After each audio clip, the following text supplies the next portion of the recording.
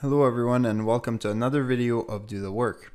Here we're going to cover question 28 of the Math Proficiency Test for Teachers in Ontario. We're given a sequence of 4 terms, 1,683, 1,598, 1,513, 1,428, and it says that the pattern continues to decrease by the same amount. What is the ninth term in this pattern? So before we get going, I would appreciate if you could hit the subscribe button below and click the bell icon so you don't miss any future videos. The first step to solving any math problem is to understand what the problem is asking and understand the theory behind it. So here I realized that I forgot to add the link, but I'll just change the wording here, but the proper link will be in the description below and in the card in the top right corner of your video as well. So what we have here is a sequence. A sequence is just a list of numbers separated by commas. And what is the thing that decreases every time? Like, how much does it decrease every time? So we can find this by finding the common difference between the two. Common difference.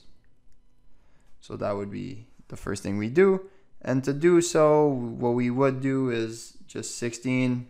I'll do it with a calculator just so we're sure here. It'd be 1683 minus 1598, and that's 85. So the common difference is we subtract 85 every time.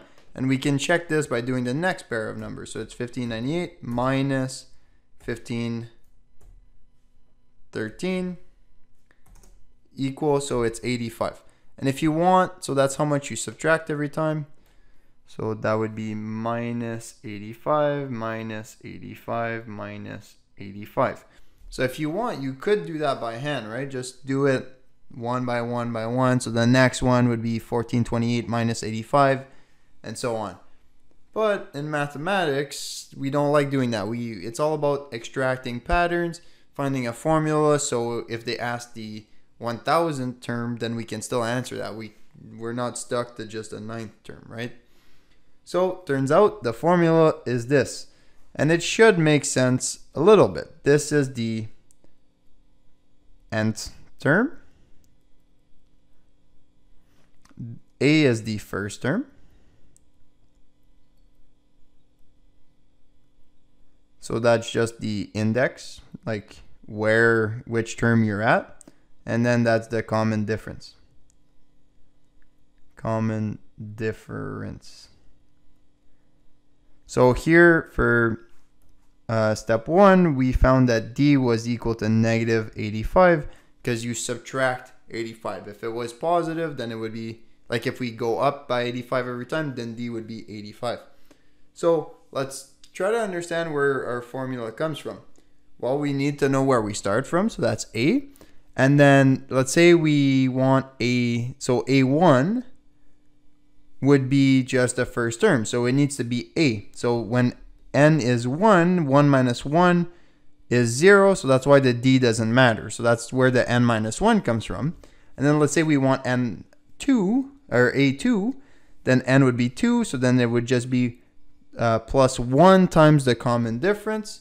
So then it's the number of times you apply that common difference to the first term. So if you're like 20 terms away, then you would apply it 19 times essentially, right? So now that we have this, we can do step 2. So I'll write formula. And here it would be an is equal to A, which is 1683, plus n minus 1 times the difference, which is negative 85. And if we want, we could even simplify that, but we don't need to, right? Then we could do just A9, which is equal to 1683 plus 9 minus 1 times negative 85. So this I'll do in the calculator. So that's 1683 and it's plus 8 because that's 9 minus 1, and then minus 85. So I'll just write minus 8 times 85. But then on calculator, it's 1003, and that's answer number B. So we're done. But let's dig a bit deeper, right? The third step to solving a math problem is always to build intuition. So let's look at our formula a little bit more. So an is just, if we simplify this part, we would multiply each term. So essentially it's negative 85n. So I'll write it like this, negative 85n. And then it's plus 1683 plus 85. So I'll do that in the calculator. So 1683 plus 85. That's 1768. So that's plus 1768. What kind of equation does this look like graphically? Is it a quadratic? Is it a line? What is it, right? So, or maybe what I'll do is I'll put it here so it's obvious that it's this thing. I'll put a little arrow. So like this, it's obvious that it's this equation. Well, turns out this is in the format mx plus b, right? Our m is just the common difference. Our n is x. And then our b is the y-intercept. We can look at this Desmos. The link will be in the description below. And the question I ask you is, what is the equation of this line? I plotted all the points. Here, it's all the terms, as your x-axis is just the n, the y-axis is just the value of the term, and it looks like a line, right? So that makes sense. Well, you could look at it by hand. It goes down by 85 each time for 1, so your m is negative 85 over 1. And your b, well, you need to go up by 85, right? You would need to go up by 85 to find your y-intercept. That's why we do plus 85. And if you want, you could even generalize the formula. But before we generalize the formula, let's just look what happens when we put our line. Our line has this equation. And you can see that if we let the point play, it's for any value of n, even if it's a decimal, right? So it's a line here. That's an arithmetic sequence.